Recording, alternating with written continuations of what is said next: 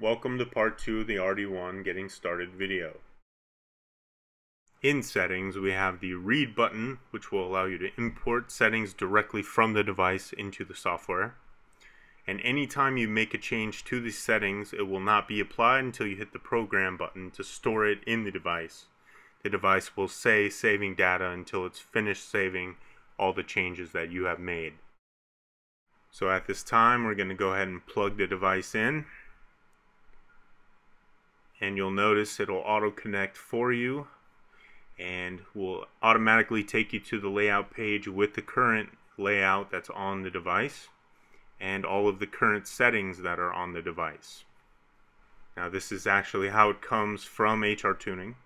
You can clear all to clear all pages and start fresh. You'll see that nothing is on the display now, and you can begin to drag and drop any items that you want to see on the display. Now as you begin to add items to the screen and move them around, resize them, fit them how you want, in order to save that data to the display, you need to hit the Save Layout button. Once you've saved your layout to the device, you're free to disconnect and manipulate layouts at will, but make sure you save them, because once you connect again, it'll import what's currently on the screen. And also, if you clear the display in real time and decide that you want to revert to what you saved before, all you have to do is hit the revert button and you're good to go. It'll load back up with the last thing that was saved. Now the dot at the top of the gauge is how you select it, which populates info on the right hand side. You can use the arrow keys to move it around or drag it, resize it, and you can hit the delete key to delete the item completely.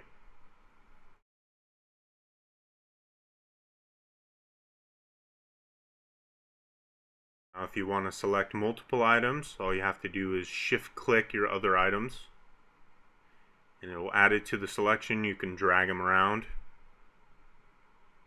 And as I mentioned, when a single item is highlighted, you just hit delete to get rid of it. So let's go through some gauge setup and manipulation. As I said, drag and drop, alt, click, and drag will resize the display to anything you want.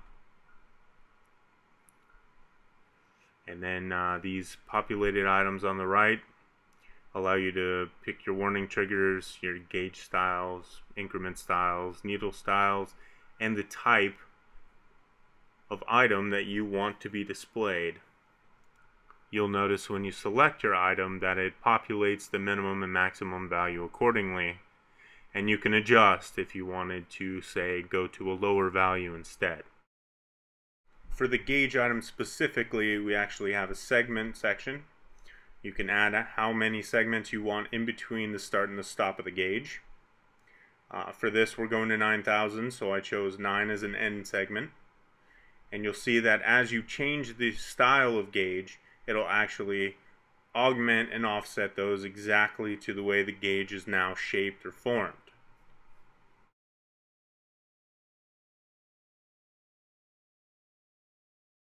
So you can begin to see how easy it is to manipulate and set up these gauges to be exactly what you want to see on the screen.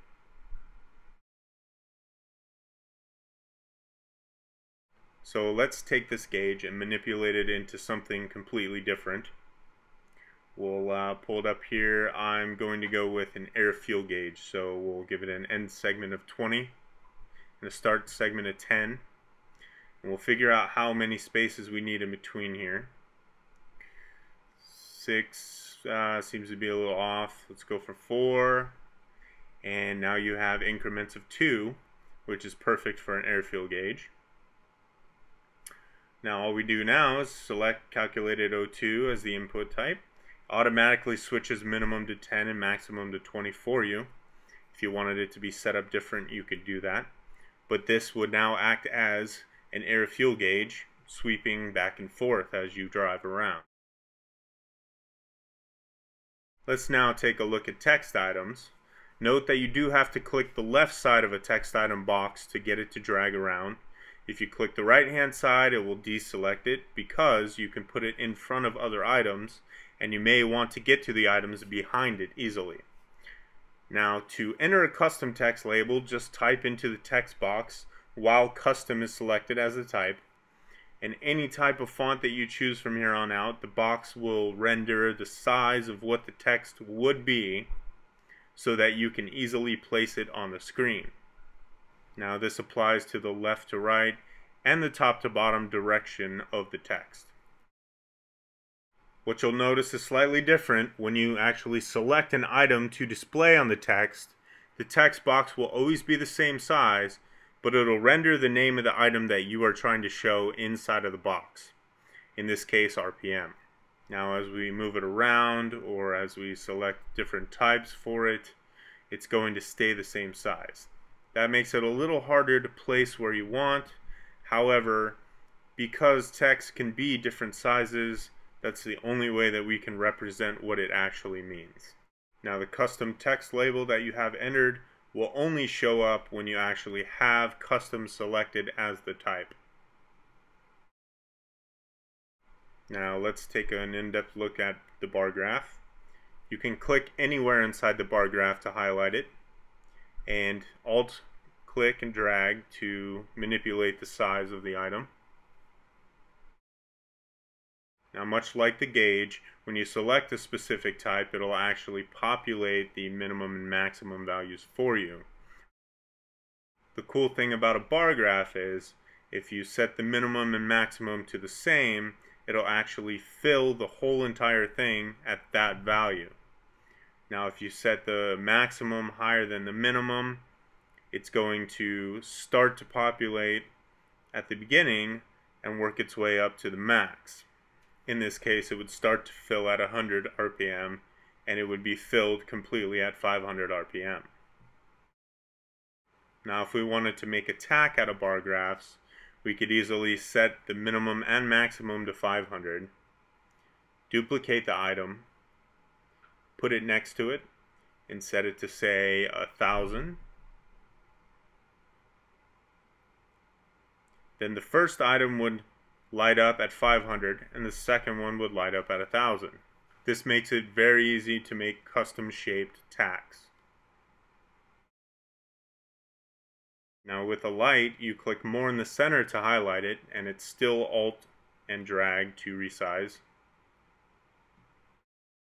You can easily set up a text label for the light by choosing a type and then choosing Show Item Text. Or you can add your own text item, set it to any font.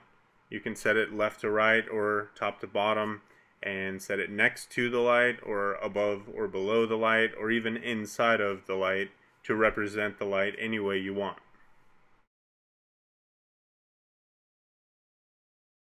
One very cool feature we're implementing here is the templates, which allows you to import pre-done templates of tacks, airfill ratio gauges, and all sorts of other things that are easy to get into the software, move around, and manipulate without having to spend too much time. With the templates, it'll allow you to go to a different page and import a different one, so that maybe you have a race set up to 10,000 on one page, and on the other page you have a street set up to 9.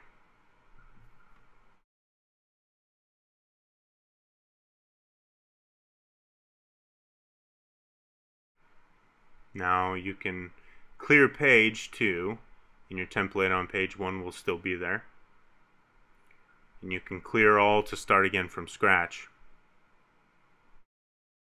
Another cool thing we can do is take a bar graph and resize it into a box that can actually house a text item to make it look a little better than just having text playing on your screen.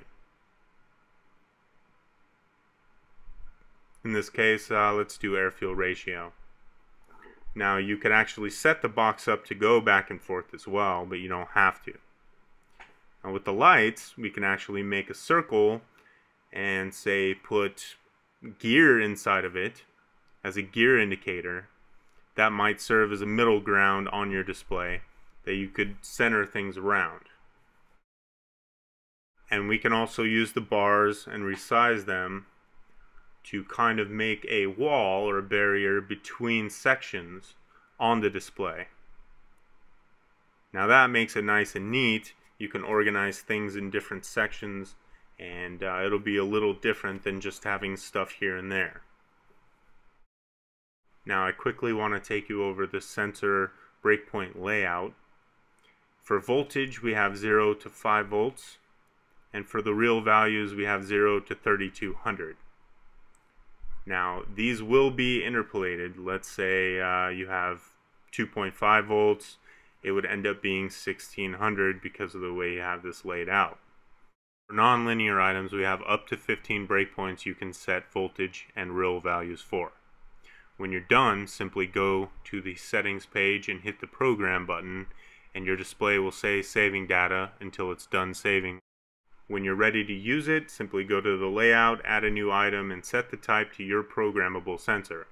In this case, as a text, it would say 1600 at 2.5 volts, just like we said before.